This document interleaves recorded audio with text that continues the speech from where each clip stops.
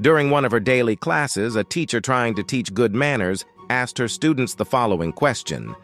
Michael, if you were on a date having dinner with a nice young lady, how would you tell her that you have to go to the bathroom? Michael said, "Just a minute. I have to go pee." The teacher responded by saying, "That would be rude and impolite. What about you, Sherman? How would you say it?" Sherman said, "I am sorry, but I really need to go to the bathroom. I'll be right back." That's better, but it's still not very nice to say the word bathroom at the dinner table. And you, little Johnny, can you use your brain for once and show us your good manners? Johnny said, "I would say, darling, may I please be excused for a moment? I have to shake hands with a very dear friend of mine who I hope to introduce you to after dinner."